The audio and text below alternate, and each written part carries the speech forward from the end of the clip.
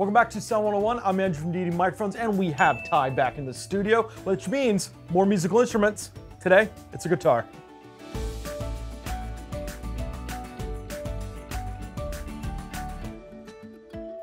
Just like that graphic said, today's episode is all about the guitar, and we have Ty back, who is a master sound engineer. You know him from Postmodern Jukebox. And we also have Nathan in studio today, who is a multi-instrument person. That means he can play multiple instruments. And today, he brought his guitar. So Ty, question. Yes. How do you make a guitar? Good question. It actually really depends on what we're trying to go for. Before you reach for a microphone, you need to figure out where this guitar track is going to go. Is it going to be a solo guitar piece? Is it going to go against a track with electric guitars?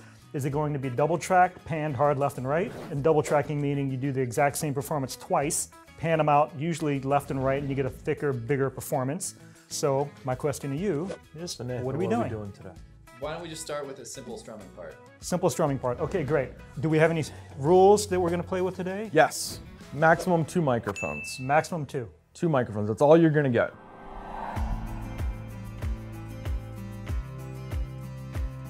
So there are a lot of ways to mic an acoustic guitar, but the first thing I want everybody to do is I want them to actually use their ears. What I'm doing here is I'm going to walk around the instrument, listen with one ear. What I'm trying to find is the balance between bass notes and high frequency. Generally speaking, the closer I'm going to get to the guitar and in the sound hole, the more low end I'm going to get out of the instrument. If I go too close to the hole, it's going to be really boomy and really bassy, which we probably don't want. It's going to be kind of thumpy. If you go too far out, it's going to be nice and clear, but we're going to pick up a lot of the room. So I don't want to go too far out. So what I want to do is I want to try to find the sweet spot of the guitar, and where that sweet spot is where I want to start with the microphone. So let's have you play the guitar for a moment.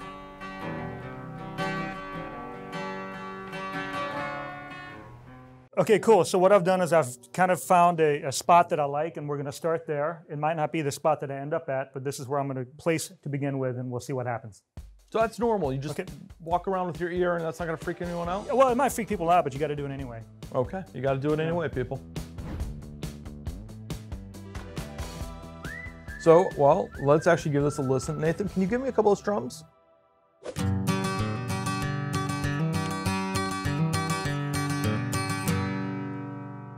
So there's a lot of trial and error to this process, yeah? There's a lot of trial and error to the process. There are so many factors to think about. Number one is the guitar itself. It's the guitar player, how the performer is striking the instrument. Some players play much harder, some players play very soft. So all that's going to factor in. Also the sensitivity of the microphone. If it's too bright, you're not going to get the body that you need, and by the time you put it into your track against a keyboard or a snare or anything else like that, it's going to sound very thin. Conversely, if it's too bassy, it's too boomy, it's not going to have the cut, and it's not going to have the presence that you're looking for, and it's going to eat up a lot of track.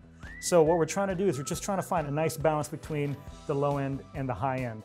And again, that's all going to depend on what it's up against. If it's going to go against, let's say, heavy keyboards and there's going to be a drum track and multiple layers of vocals, then we don't need the guitar to be as wide, because we're not going to use the very bottom, we're not going to hear it. It's going against a kick drum, it's going to get masked. The very high end, it might be masked by cymbals and so forth. So we kind of want to limit the range. We want to get back to where is it going to go against. And once we figure that out, then we can figure out where we want to start with the guitar. So we have our first mic setup that you want to use. Do you want to use a secondary microphone? If I want to get a slightly fuller sound, if this guitar is going to be eating up more real estate, meaning it's going to be more of a featured part in the recording, then I might add a second microphone to the lower bout of the guitar to get more low end. And sometimes you can split them out left and right. You can pan them however you want, hard if you want.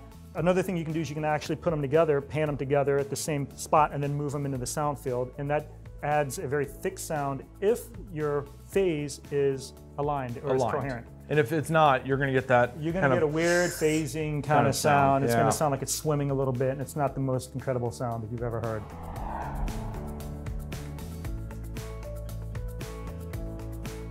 So we're about done. Now, when it comes to all this kind of stuff, how much padding is too much padding when it comes to miking instruments?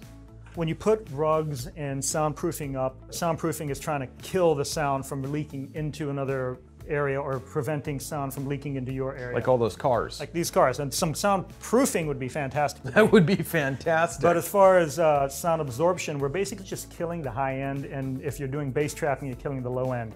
If you remove too much of the high end of the instrument, it's almost like being in a closet. It's very muffled sounding, it's not very bright, you lose some of the presence and some of the air of the instrument. Which is funny enough because so often you see people like, if you're gonna record in your bedroom, do it in your closet.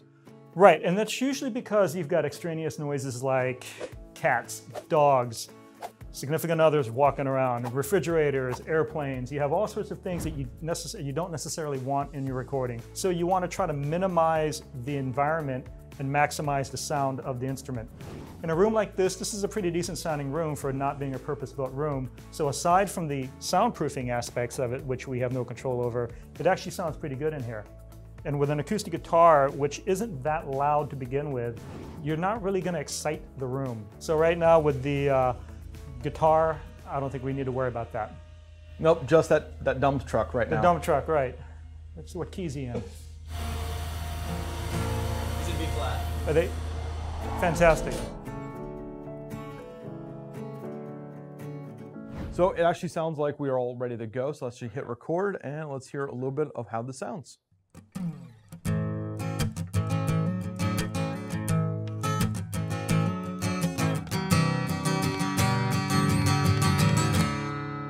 Wow. I mean, it's pretty damn cool. It sounds amazing in here. We're gonna have a little jam session here in a second, but are there any more tips that we need to think about when we're setting up these mics? Yeah, one important thing, and in fact the most important thing, would be when you're placing the microphones, you always want to ask the artist and the performer if the mics are ever in their way. Now, they may physically not be in the way, but you want to make sure that from a space standpoint, if they feel like they're being encroached upon, they will absolutely hold back in the way they perform. And the last thing that you want to do is to encumber their performance. So after I place a microphone for where I think it should be, my next question is it in your way? 100% is it in your way? And if it is, then I will move it back, because engineering will come second in my book every day. Well, it's come to the time of that part of the episode where you guys actually want to hear what this sounds like for more than just 10 seconds.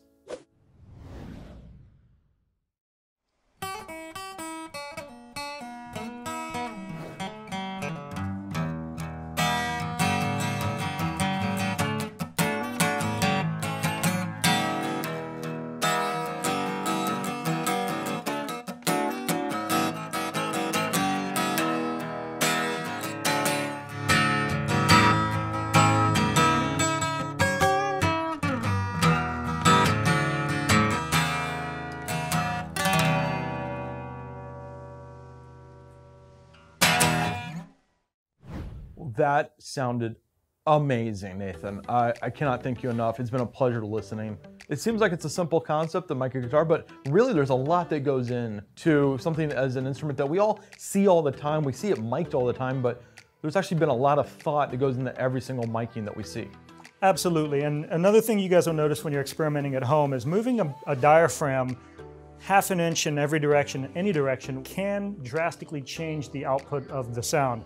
And now most of the time when you're working, and if you're in a high pressure situation, you don't really have a whole lot of time to move stuff around, because the most important thing you can do is when the artist is ready to record, hit record, because the performance is key. The thing I can't stress enough is get out of the way, trust the microphones, trust your ears, and go in and let the instrumentalist and the artist be who they are. And that is now the end of our episode. Thank you, Ty, for coming in and teaching us about all the great things that we really need to think about going into this. What this all is about, and what we need to remember at home, is when we're doing a recording, even in a living room space, there's a lot of little things you can do that really kind of make your mix better in post. If you want to do some good stuff right now for yourself, hit that subscribe button and hit that bell for notifications. Follow us on all social media platforms. Drop a comment in the section below and tell us what we need to do our next couple of episodes about. We go down there all the time and we pull out content to do episodes like this one. I'm Ed from Deity Microphones. Thank you for watching.